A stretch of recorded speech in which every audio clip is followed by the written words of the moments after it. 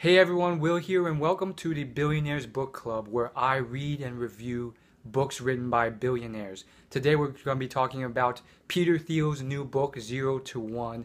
It is very, very popular in certain circles, and it's selling like hotcakes. And I think it's been out for about a year now, but it is very popular. He is a tech startup billionaire investor, and he's invested in a lot of the big companies, including Facebook and Uber, I think. And he co-founded PayPal. So in this video, what I will be doing is reviewing the book, telling you whether it's worth buying, whether you can actually gain any knowledge that might help you accumulate wealth, achieve success in your life, help you in your business, whatever else it is. And just giving you the big points about this book and so forth. Before I get started though, I'm just very excited because I have already read quite a few books by billionaires, and I am just so shocked how many there are out there. I mean, there's lots and lots. And I don't think anyone's done anything like this before, but I've already started reading a few, and I finished a few already. And some help, others not so much. It really depends on what you're looking for. And others are just like, very niche topics in their industry. And some are not even, talking about creating wealth at all. But this book, Peter Thiel's 0 to 1, I think it's worth the read. I think, if you're in the field of business, it is definitely worth the read, especially the tech business. So this is a very interesting book. It is a very quick read, and I listened to it on audiobook. It was a very fast read, maybe 4 or 5 hours, and I'm done. And I just don't understand it. I know some people who are part of certain businesses and they've only read like half the book. And it's like, why? Why would you do that to yourself? Like, finish the book, get all the juice out of it. And this is a book where I really think that as anyone in the tech industry, you have to print this book out, carry it around, and reference it. Because you can't, there's no way, unless you have photographic memory, you can retain all of the information in this book. You have to keep referencing it and making sure that it's working for you. And it's not even a thick book at all, so it shouldn't be a huge problem. So the first big thing I want to talk about is the fact that I really do think that this book is mainly suited for people in the tech industry. It can be useful for business people in general, so I do think that anyone in the field of business should read this book, but you have to read it with a grain of salt because some of the stuff being said applies to business in general, which is advice you should take and advice that you should use. And then some of it, which again, it takes a discerning eye, but not to the extent where you have to be some type of code decipherer. But some of it is definitely specific to the tech industry, and that advice would not hold true in other industries based off what I've read and based off other things. Some of that stuff, it just doesn't fly. It's just specific to how the industry works, how it moves, how fast it changes, the software, all these different things. I mean, you can imagine how specific those types of things are. I really do think that this book is worth reading. I would give it a 4.35 out of 5 stars. And as far as building wealth, this book is helpful for anyone who is, I mean, it did impart a lot of business wealth. I mean, this book definitely imparted a good deal of business knowledge. Some of it is more so on the elementary level. Other parts may be more useful to you. I don't know.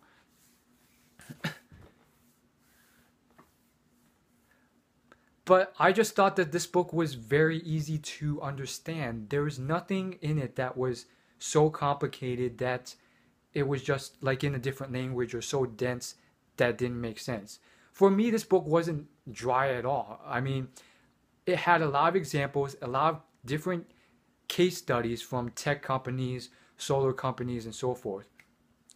There are certain points I didn't agree with. He did make some broad, overarching claims that I just felt were just too much.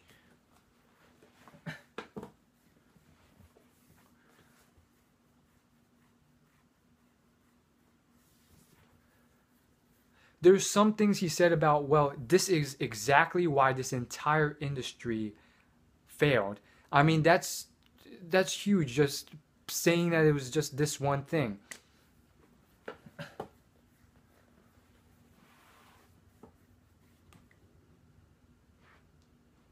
Other parts of the book you can't deny are helpful to at least consider when you're running a business or you're part of a business.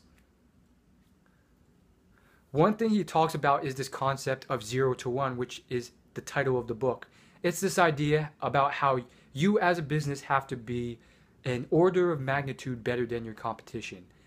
Tenfold, 10x better. And the reason being is because if you're just, marginally better or a little bit better, then there's really no reason for all these customers to switch from your competitors to you. I mean, they already have customer loyalty, they already have all this other stuff. So you coming in with something slightly better and so forth, it's really not going to change the game. You really need something that sticks out and is unique from the crowd.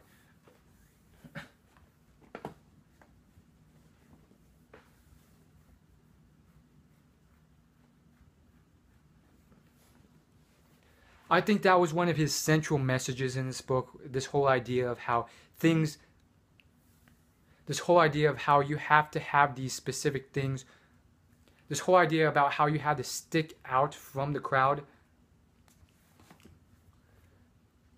this whole idea that you had to have this order of magnitude greater in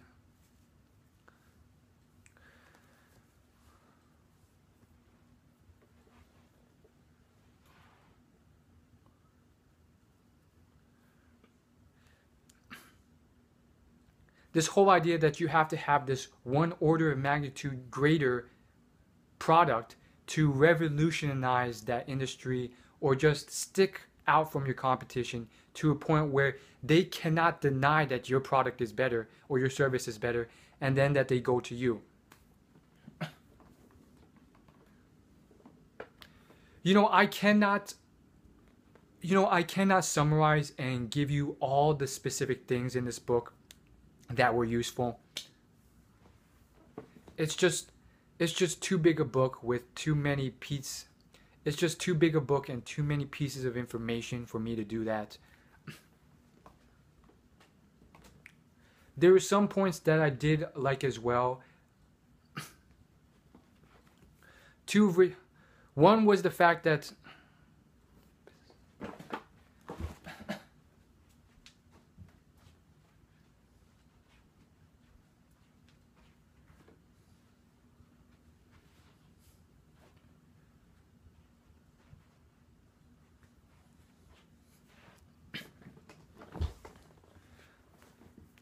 One was the fact that first mover advantage isn't always the best thing to have. Sometimes what you should have is what you want to have is some level of foundation where you have a competitive advantage that other people cannot easily copy or overtake.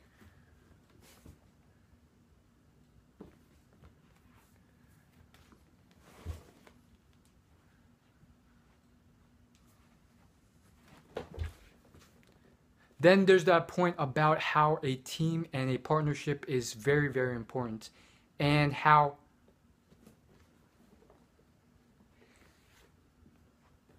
the founders and the relationship between the partners are so important.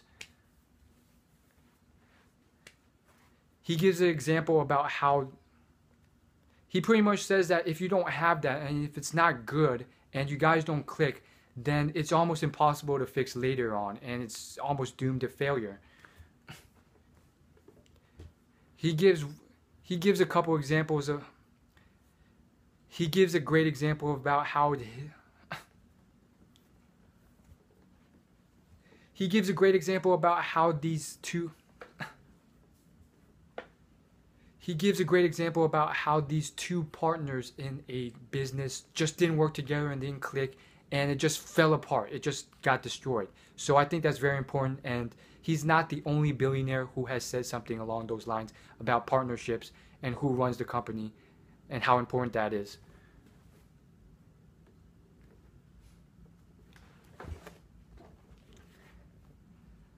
And then here's probably one of my most And here's probably one of the most interesting points that I picked up from it, which was that a master, a grandmaster salesman is so good at what he does that it doesn't look like selling. No one even feels like he's selling you something. And he says that the car salesman or the stereotypical type of salesperson that you see, those are the bad ones, because they make it so obvious. They make it very clear that they're trying to sell you something, and they're pushing and they're being very flashy about it.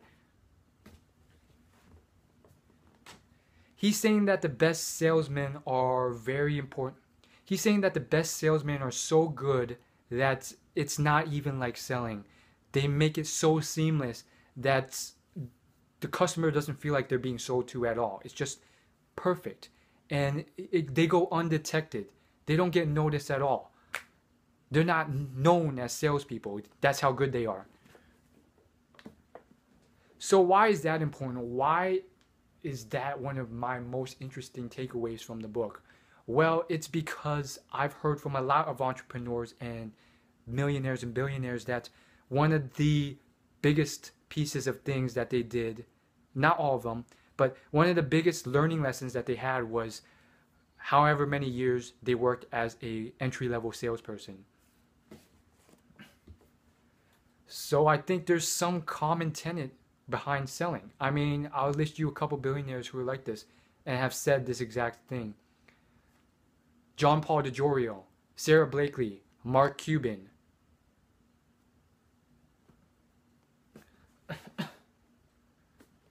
So I think selling is very important. And again, I used to be very, very against selling and salesperson, and I didn't find that I was that type of person. I couldn't really go door to door and do that type of stuff. But the more and more I'm learning about it, the more and more I'm realizing that selling is helpful in a lot of ways. And as he mentioned,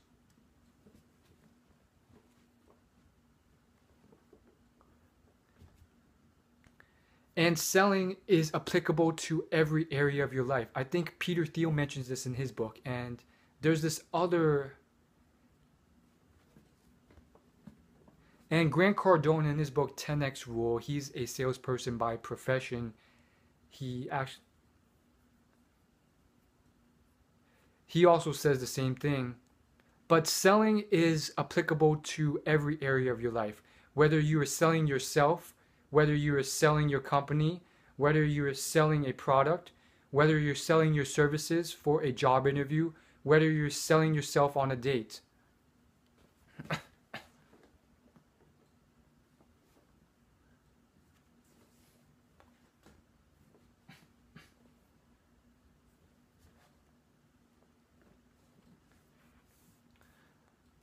So I think selling is very important.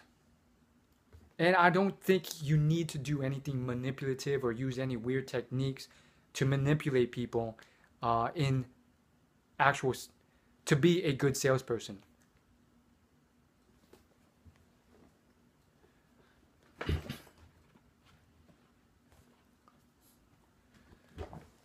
There's this story in this book. There's a story in this book. The book's called The 7 Habits of the Highly Effective People. I know I'm getting a little off track, but hear me out here. So long story short, what happens is there's a bunch of these salespeople. They're master salespeople, apparently, or they say they are, and they have years of experience selling. And there's this one client that they've spent years trying to get to buy their product, and he was adamant. He would always refuse. And so they got this amateur novice salesperson, and then they kind of tricked them just to mess with this guy. And he was like, and they told him, hey, we have this super easy client for you, easiest sell ever. Let me guide you to him. So they set him up with the most difficult client who kept saying no.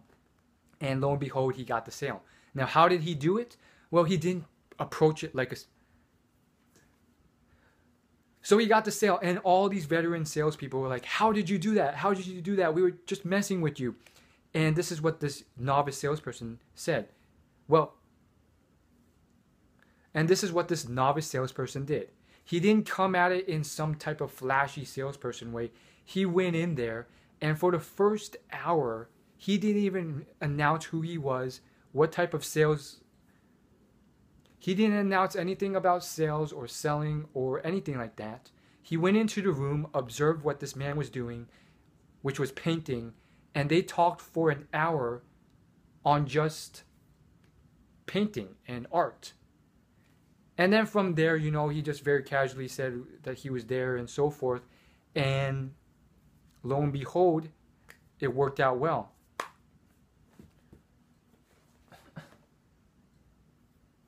I think the lesson from that is just that sometimes selling is not about pushing this product in their face, doing everything you can. It's sometimes about, you know, helping the other person out and really just trying to be a good person and a nice person and a friendly person to that other person. I don't know if that's actually true. That's what I got out of it. Anyhow, back to this book. So the point is that I think that if you're a business person, if you're in a business, if you are an investor, I think this is worth the read. There are general business points and pieces of advice from a billionaire that you're getting for free. You know, you can't get close to this man in person, and he's probably not going to be your business mentor. But with this book, you have some of the most timeless, priceless principles for free, just like available to you at the cost of $3 or $5, however much this book costs. You can get it used on Amazon for like $5. I'll probably leave a link in the description below.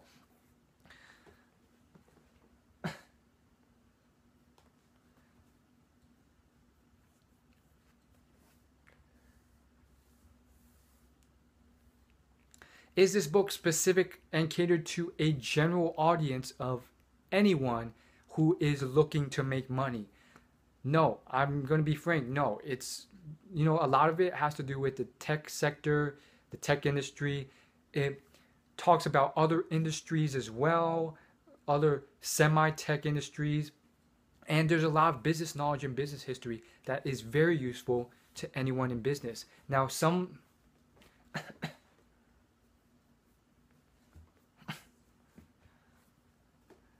Now, as a caveat, a lot of this usefulness is a bit hidden, I believe. People might come out of this book and be like, well, okay, there's a few case studies, a bit of history, a bit of advice, a bit of information. That's not that useful. What's good about knowing how these businesses failed or how this business succeeded? It's very useful. Warren Buffett knows more about business history and businesses than anyone on earth, or close to anyone on earth. He has all this knowledge, 50 years of knowledge, and, you know, tons and tons of books. He reads 8 hours a day. So when he's investing in a company or he's looking at his own companies, he can tell, he just has these gut reactions because he has all these reference points from all this history of business. And he can remember that company failed because it didn't take into account foreign cost competition. I'm not going to let that happen this time. I'm not going to invest in this company. Or I have to stay vigilant and prepare for that. So that's why it's important. So that's all I got to say in a nutshell. I'll leave a link in